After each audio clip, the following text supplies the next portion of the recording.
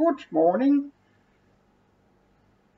Just been watching Madam Sin's wonderful 45 collections again, and I noticed he had a few Fontanas going in one of them. I only have a handful of UK Fontanas.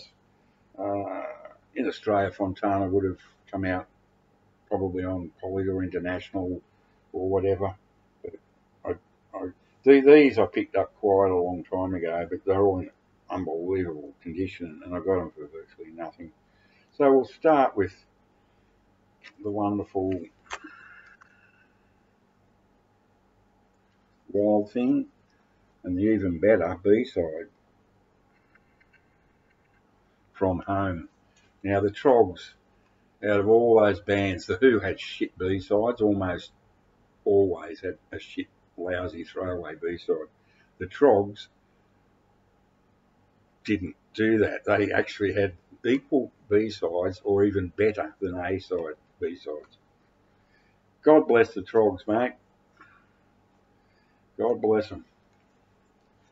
Yeah, so that's their first big one that everyone knows. Oh, I got them all, but on Aussie. All the rest are on Aussie label. Parlophone, Night of the Long Grass, the whole lot, all of it. Even their version of Evil Woman, the one that Black Sabbath had, or something like, I don't know, something like that. Okay. Now, sadly departed recently, the wonderful Spencer Davis and the wonderful Spencer Davis group. These are my Fontana copies. I can't remember what their first hit was. It's terrible, isn't it? Keep on running. So we have that.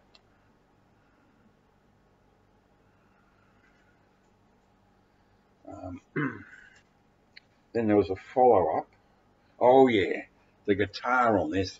Oh, this is even. Keep on running is look. It's unbelievable. What a great single. Fresh as a daisy. Still the bass on it. Muff Winwood on bass. Steve Winwood on guitar. Lead guitar on this one. Somebody help me.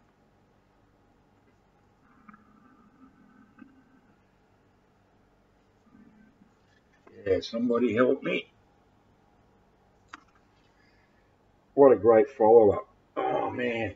I mean, I've got all these on the Aussie labels as well. It's just nice to have an original Fontana. Um, and then after Steve Winwood left, they did struggle, but they did come up with one absolutely unbelievably fantastic single, Time Seller.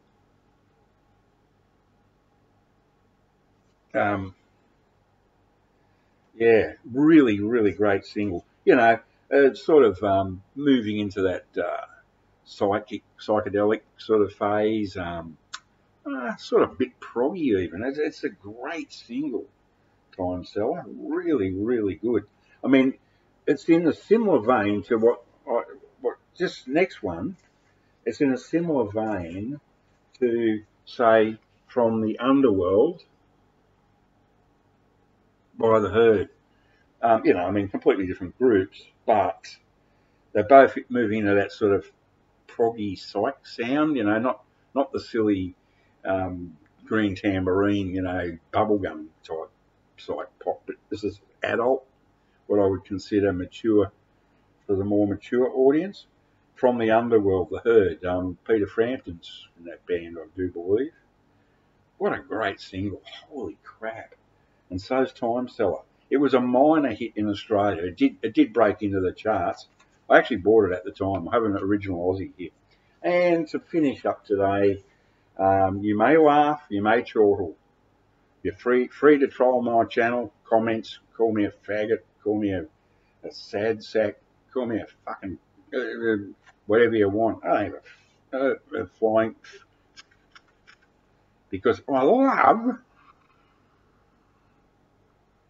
Winchester Cathedral, the new vaudeville band. Hey, come on, man! I love this. When I was in Britain in 1978, we actually went to, we're touring the southwest mainly, and we ended up in Winchester somehow. And I don't know if this is my memories completely shot or not, but I think we went to a Woolworths to get some nappies for the 2-year-old. And and I said, "Hey, what's that big building?" And it was Winchester Cathedral. I don't. It's probably my crazy imagination, but I swear there was a Woolworths right next to it or something. It can't be right, but there was a. It was definitely in that town. It was in Winchester, and I went to Winchester Cathedral. But I actually remember the Woolworths more than I remember the cathedral. They're weird, eh? And yeah, the other day I showed the follow-up, Finchley Central. To us Aussies, we're like the Yanks in a way that we love that pommy stuff, you know, like that Cornwall, Winchester Cathedral. We love that shit, you know. You people in the UK probably look down on it, but we don't. We love it. So that's it for today. Yes. Anyway, take care all.